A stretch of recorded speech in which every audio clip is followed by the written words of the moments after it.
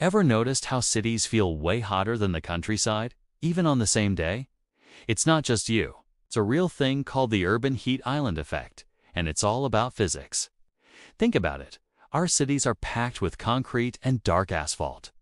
These materials are like giant sponges for sunlight, soaking up heat all day and then slowly releasing it all night. Meanwhile, we've replaced nature's air conditioners trees with more buildings and roads. A dark city roof can get hotter than desert sand. On top of that, all our cars, air conditioners, and factories are constantly pumping out even more heat.